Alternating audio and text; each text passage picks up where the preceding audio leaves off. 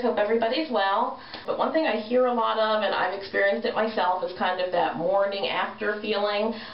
when you're dealing with curly hair, where you've done a lot of work or gone to get it, gone and let somebody else do it, and that day it looks great, your curls are really,